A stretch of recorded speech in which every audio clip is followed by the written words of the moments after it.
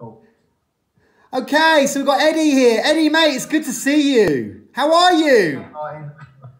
I'm really well, thank you. Considering the circumstances, things are quite good. Yeah, no, totally. Well, listen, mate, it is so good to have you at our Unleashed Virtual Drama Club this morning, because you were a massive presence when you were in the group. You know, you were a guy that people looked up to, and you were really inspirational. And in a minute, we're going to show the guinea pig sketch, which, believe it or not, we're going to revive this year.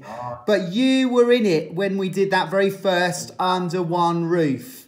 Eddie, do you want to tell us a little bit about how we came to, you know, do that sketch and what it was all about, and, you know, your involvement? Well, yeah, I think for me it was really apt at the time because of the massive growth of the illegal highs on the street at the time, and the way the sketch was done was to bring awareness to people that, you know, this stuff's not even out very long, and it's very, you know, how dangerous it was, and how just how dangerous the drug was. So it was really good for me to be able to be part of something, to bring awareness to something I was trying to get away from, you know. So, yeah, because mate, how long were you sort of, you know, struggling with addiction before you got clean? 25 years, not a day without. So it was it was a battle. Yeah, but look at you now. Look at you now, mate. I mean, you're one of the main facilitators, and you're very involved with NA. And how long have you been sort of clean now? I've just celebrated 4 years in January, so just 4 years in a couple of months. So clean time is very important. Yeah, good man, good man. Well, I'll tell you, it's we loved having you in the group, but obviously with Unleashed, not everybody stays, and you stopped coming probably about 2 years ago. Do you want to just explain what that was about? Because I think it's really inspirational for people. Yeah, of course. So obviously, the Unleashed was really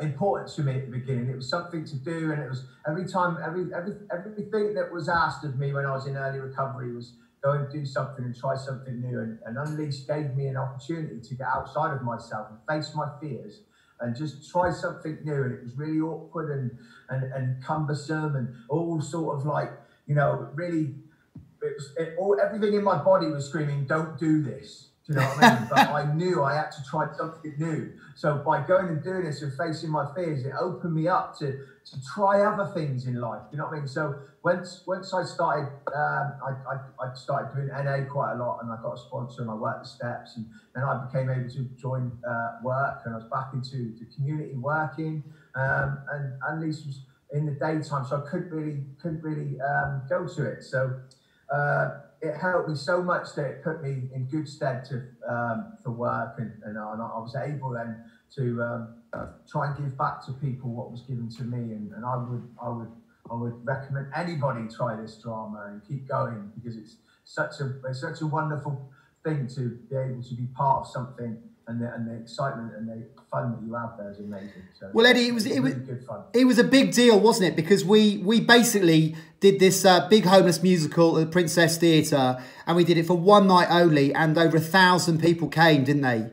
Yeah, amazing. I mean, it was mental. We stood on stage. Yeah, it was mental. We stood on stage in a theatre like that, and with all those people, and I think it was the first time that you'd ever done anything like that. So the first time we'd ended there, and it just all came together. And to be honest, we brought the house down. So it was an amazing, something to be really proud of, to be part of. I think I've still got the video somewhere, the DVD. Yeah. It was a great night. It was a great night. Well, listen, Eddie, mate, it's really good to see you, and it's really great to catch up with you guys. You know, and I know your life's going really well for you, and you know, a lot of people look up to you. And have you got just one thing you'd like to say to all the guys who are perhaps, you know, early on in their recovery, you know, who perhaps where you were like 3 or 4 years ago? Yeah, just keep going. Don't give up. Don't give up giving up. Do you know what I mean? It does get better. It does get easier. Life is amazing. And, you know, I could spiel off loads. I could go into a 20-minute share here quite easily. But the question is just face your fears. There's nothing to be fearful. Once you've passed through that fear and done something new and wonderful for yourself, you'll realise there's nothing to be afraid of. Oh, mate. Well, yeah. Well, listen, Eddie, it's been great having you and speaking to you. And thank you so much for coming on and encouraging the guys today. And we'll keep in touch and we'll let you know what we're doing. But thank you so much, Eddie. It's nice to see you, mate. God bless. Take care. Brilliant. Thank you.